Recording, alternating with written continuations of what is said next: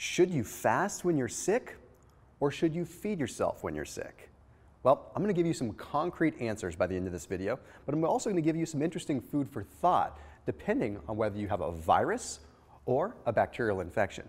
Hey, you're tuned into the internet's leading performance, nutrition, fat loss, and general health channel. New videos coming out every single Tuesday, Friday, and Sunday, 7 a.m. Pacific time, and a bunch of other videos throughout the week as well, including some live broadcasts. So I want you to hit that little bell button so you can turn on notifications.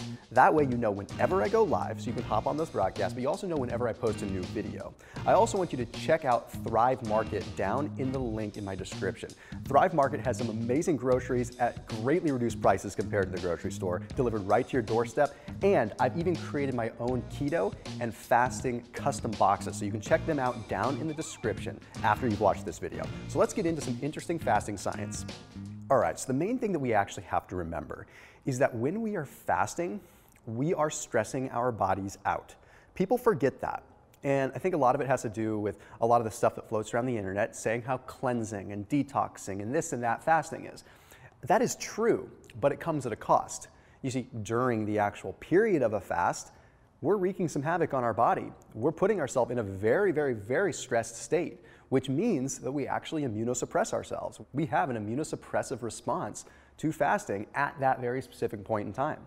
You see, we don't actually become stronger while we fast. We become stronger after the fast. It's like we're breaking our bodies down during that fast, getting them exposed to high levels of oxidative stress, high levels of catecholamines, high levels of overall stress, so that they get stronger, so that when we get done with the fast, we have an ultimately stronger body.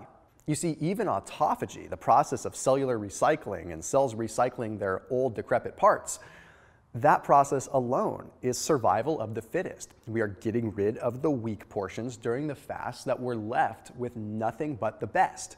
And then when we feed and thrive those components, they're stronger than ever before.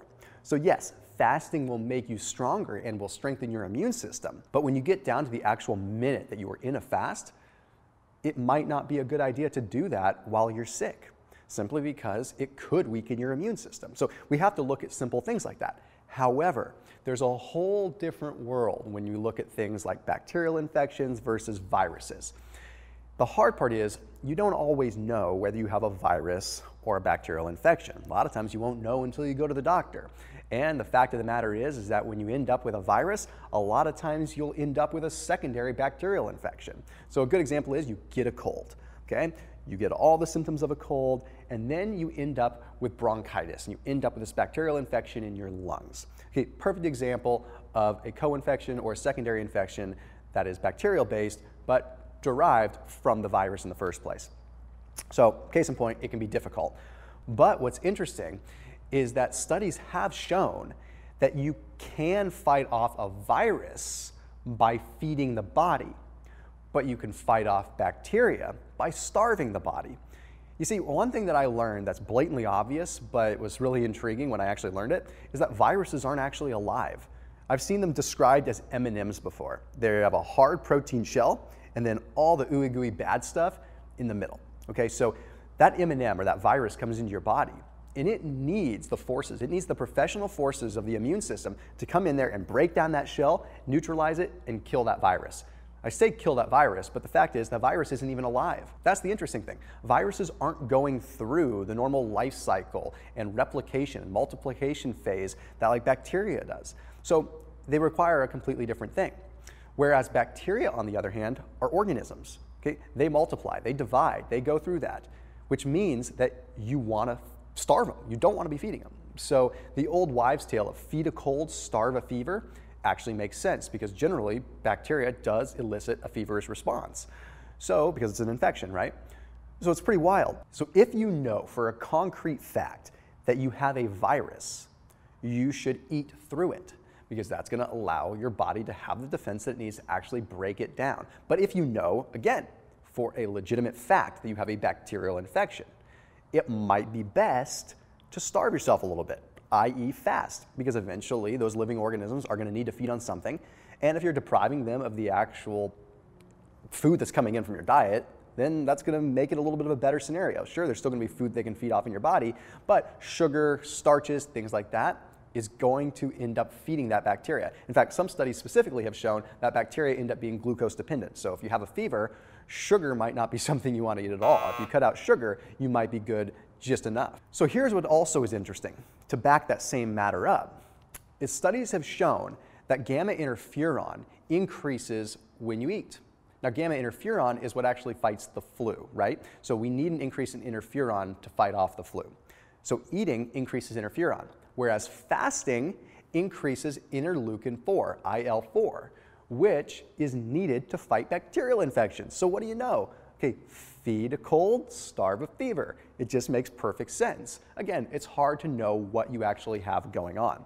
Now, some people find it hard to believe that when you're fasting, you actually have this increase in IL-4. IL-4 is indicative of inflammation. So yes, while you are fasting, you are eliciting an inflammatory response on your body at that very specific point in time. Okay, so now I have to play devil's advocate just a little bit here.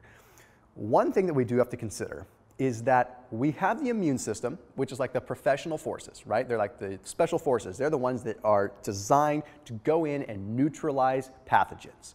And then we have the liver cells, and we have things like that, that actually are sort of a first line of defense.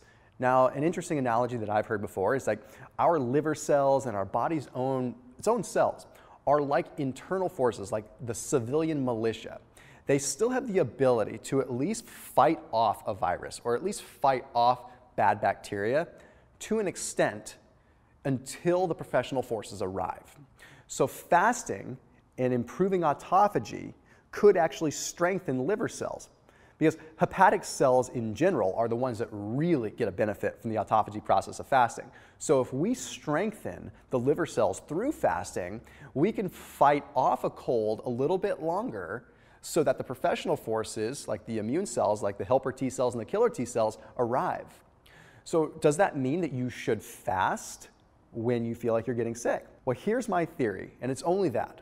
This is what I've hypothesized. If you feel yourself getting sick, you're usually too far down the path. Once symptoms start to show and you feel run down, it's because the immune system has already been called into action. So don't bother starving it. If you know that other people in your household are sick, or you know that you're around people that are sick, that would be a good time to fast before symptoms ever start to show. Because then you are strengthening those hepatic cells, you're strengthening that autophagy effect, and you're giving yourself that extra layer of defense, that extra sort of incubation that you need so that the immune cells can actually get primed, ready, put their body armor on, and get to work. Then again, if you know that it's a virus, feed it. If you know it's bacterial, starve it, plain and simple. So I hope this cleared some stuff up. I know it's not super concrete and we have to piece some pieces together here, but at least it gives you something that you can put into action. And it's what I've done personally, and it's worked fairly well for me. Although, just like everybody else, I get sick too. So as always, make sure you're putting it down in the comment section below if you have any questions, and I will see you in the next video.